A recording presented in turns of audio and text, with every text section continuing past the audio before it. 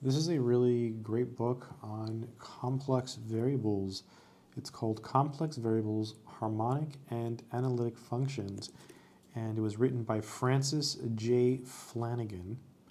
And it's a Dover book, which means that this book was published a long time ago and then reprinted by this company called Dover, which reprints old books.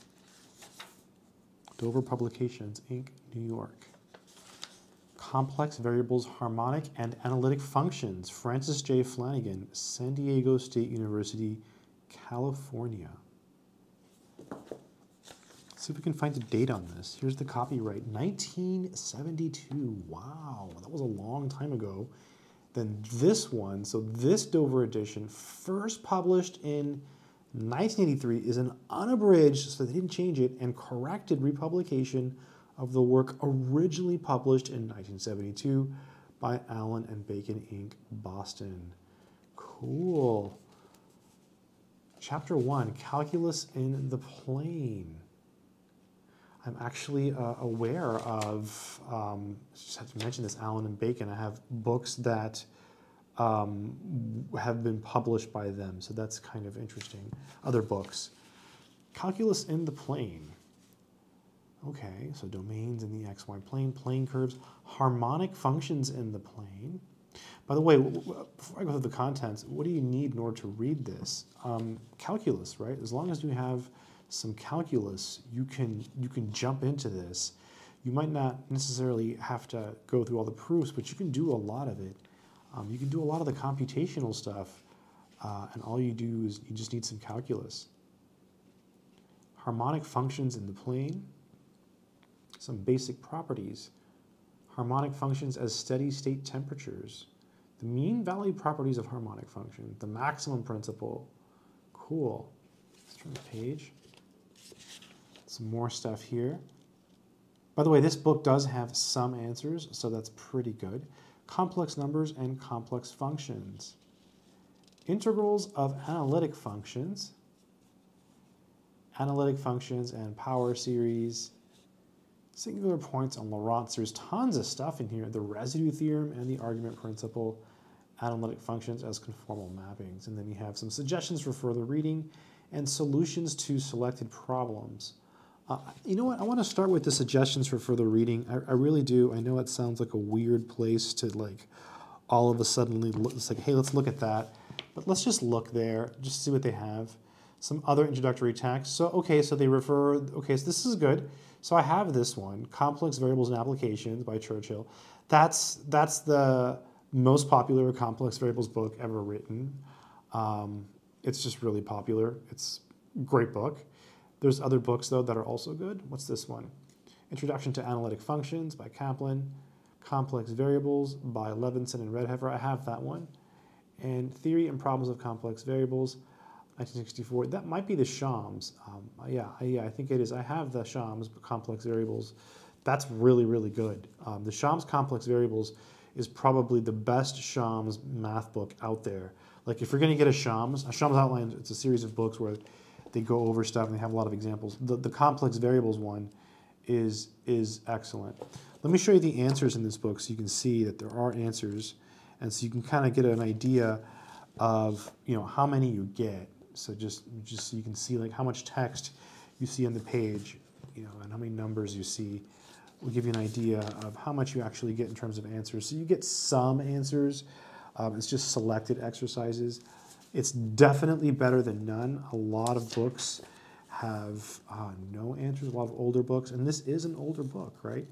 And this was reprinted a while after.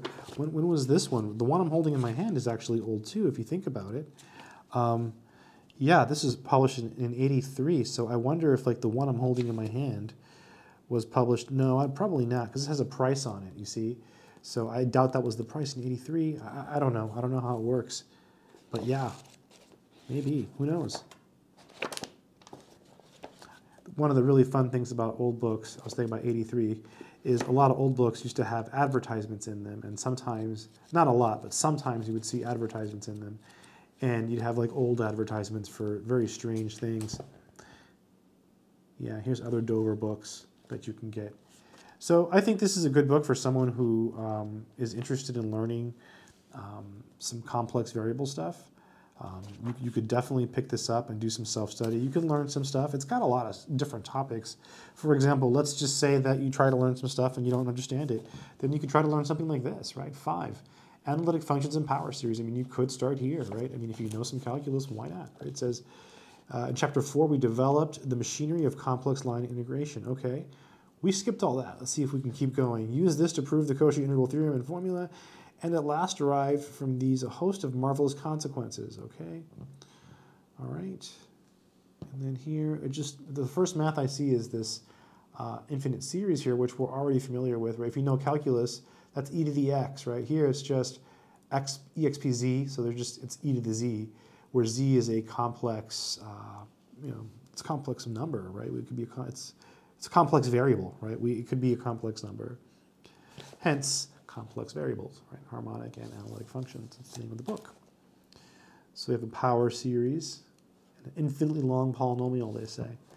Then here we have series of real numbers. So this is all stuff that's pretty basic, right? So I think like if you've had some calculus, and then here's the real Cauchy convergence criterion. Cool. And you talk about series of complex numbers, and a lot of the same series tests that you learn in a Calc 2 class, you can apply to series here. I don't know how much this book, yeah, they talk about absolute convergence. Let's see, yeah, here they have a convergence theorem. Here's one, theorem 2. Yep. If it's convergent, then we have that limit is 0 and the terms are bounded. Cool. Comparison test.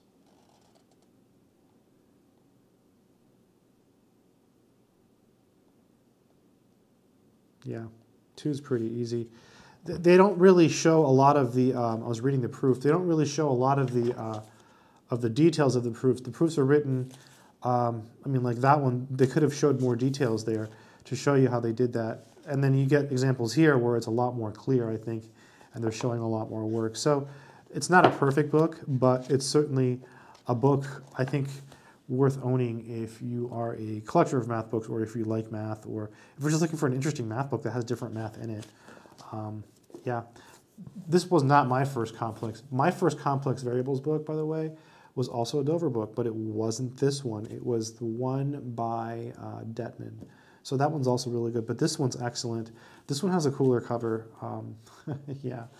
Anyways, it's Complex Variables by Flanagan. Just wanted to make a video to show you one of my books. Good luck.